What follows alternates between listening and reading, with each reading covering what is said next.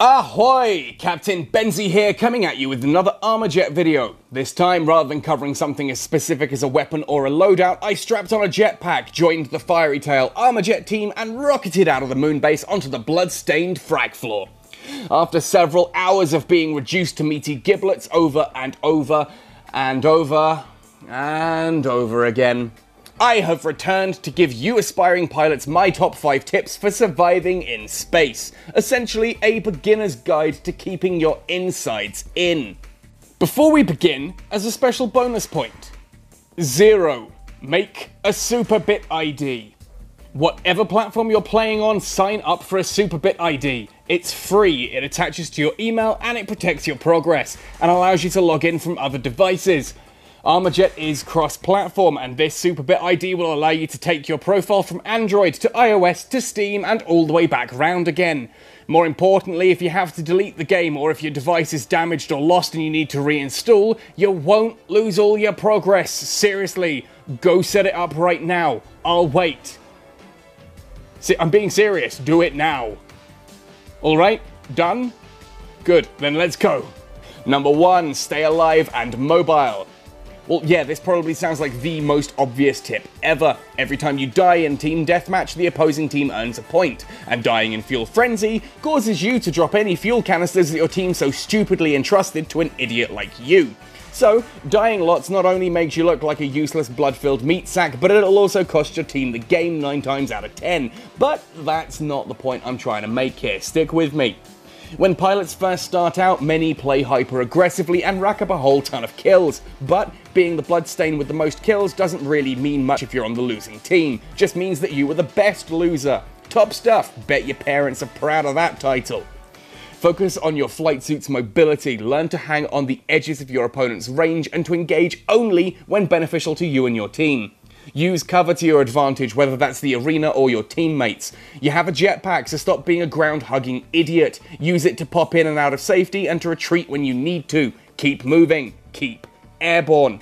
That said, don't burn your boost unnecessarily. There's little worse than getting caught in a bad situation and having no fuel to escape. Yeah, that's one of the fastest ways to go from pilot to puree. Sure, the aim of the game is to kill the opposing team most of the time, but try to do so whilst having the fewest deaths. You'll be amazed at how this improves your gameplay. Focus on working that KDA into as favourable a ratio as it can be. Number 2, carry a variety of weaponry. If you're watching my Loadout Lowdown series of videos, you'll know by now that some arenas punish or reward certain weaponry. With its claustrophobic corridors, Snowbase can be tricky to get good snipes with the Longclaw, for example, but the weapon excels on the open expanses of Temple. Now, whilst you do get to vote on your next map, there is no guarantee that you won't be outvoted, or even that your favourite map will be an option. As such, you're going to need to pack for every occasion. You've been given 3 loadout slots, so use them. A one-trick pony is the first to be made into lunch meat. Don't be a one-trick pony, dumbass. Personally, I tend to have 3 different main weapons for the loadouts. Your main weapon if you have one, then 2 situational loadouts. As an example, I have my Ripper as my first slot, then a Tremor loadout for digging out entrenched enemies, and a Havoc one for tearing down filthy badger mains camping up in those high corners. As with most things in life, balance seems pretty smart, and I'd always suggest carrying a good variety of death sticks, something for any situation. And well, that leads nicely into Number 3, try everything. At time of writing, there are 19 primary weapons, 9 secondaries, and 13 ultimates. By my maths, that's a little over 2,200 different possible loadouts. Woohoo! When you first strap on your jetpack though, you will only have access to a handful of these. Now don't be too disheartened at your lack of creative murder tools, as the 3 starting weapons are among the most popular in tournaments, as they're good all-round weapons that are simple and straightforward to use. As you increase in rank and open shard packs, you will eventually earn blueprints for new and excitingly violent weaponry. New weapons are not better than earlier unlocks, they merely offer different playstyles. Common weapons are more versatile and a little bit more straightforward to use. The higher the rarity, the more situational the weapon will be. That is literally all rarity means. And I know I'm going to get people complain down in the comments about that. Shut up, I'm right, you're wrong. Isn't someone doing a whole series that explains exactly how each of the weapons work precisely in order to train aspiring new pilots? I wonder who that might be. You might want to go check that out sometime. Now seriously though, this tip number 3 is about thinking. Try stuff, get a feel for what you enjoy, play with different weapons, and you'll find the ones that you like.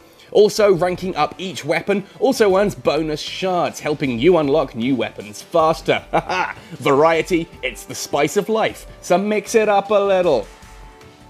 Number 4, know the maps.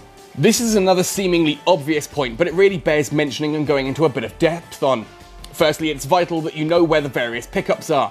If you're a nutcase close-range specialist like a Thunderstorm user, you're going to need to know where those shield and health pickups are, or you'll just be a nutcase close-range corpse. You'll want to know where the invisibility and double damage power-ups are, of course, so that you can stop the enemy team getting them, and you can pick them up and go on a killing spree of your own. Beyond this, know the lay of the land. There are some bridges in Moon and Temple that can be fired through. Know the choke points in Magma, and understand how grenades and tremor or venom shots will bounce through the corridors of Snowbase.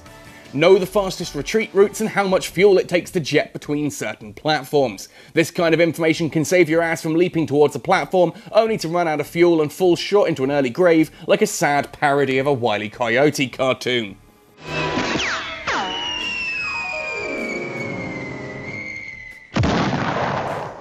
It's also vital to know which weapons work well on different maps. Sticky grenades and proximity mines are very hard to spot on Magma, Ripper discs are hard to avoid in the tight corridors of Snowbase, and Canyon has wide open areas for longclaw sniping or badger barrages. Know your map and how it affects your loadouts. Now on the subject of maps, rumour has it that there is a treasure chest that sometimes appears off the sides of Temple. Why not show the world how gullible you are by leaping off the map in search of it?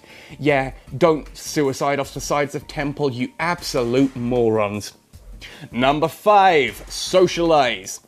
Armajet is a team game. There's 4 of you against 4 of them, and without good backup, you'll find that they're just going to smear you into a bloody paste. Use the social menu, add people you played with recently, and ask to play together. Use the in-game chat function to talk to players, ask to join them. Don't be a douchebag. It's considered common courtesy to let them know when you need to go, rather than just dropping group and leaving everyone going, huh? Come join the Armajet Discord if you haven't already. You'll find clans that are hiring new pilots and groups looking to fill all 4 slots. Again, don't be a douchebag. Humans are notoriously emotional creatures, so treat your fellow meatbags with respect, you hear me? Play nicely. Your job is to murder the enemy team, not your own. As a team game, it's easy to blame your teammates when you lose, but this doesn't really help anyone. You can't change how your team plays, only how you play. Always look at your own performance and consider ways that you can improve too. If you only lose because of bad teammates, then it's only logical that you only win because you're being carried by good ones.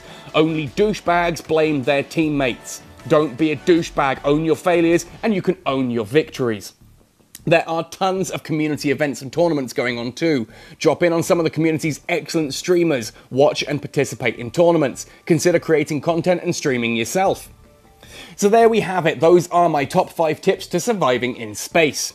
If you found this video at least a little bit helpful or entertaining, give me a big thumbs up, makes me feel happy, you know, fills that little hollow area inside of me. Smash that subscribe button and ring the notification bell like your bloody Quasimodo. Let me know your thoughts in the comments below. I am always open to feedback, especially the positive kind, so please don't be a douchebag. I'm also open to feedback of the financial kind, so if that sounds like your jam, head across to my Patreon. If you want more Armajet content, I also run a series called Loadout Lowdown. You may have heard me mention it a couple of times subtly throughout the video as a little bit of marketing to direct you towards it. I'm a genius, you see. That's a series that's examining every weapon in the game, and there's plenty more Armajet content around here besides. Finally, if you're up for a chat, come find us all on the Gaming Galleon Discord to talk about Armajet and so much more. Just don't be a douchebag. I'll ban you. Happy sailing, and see you in the arena.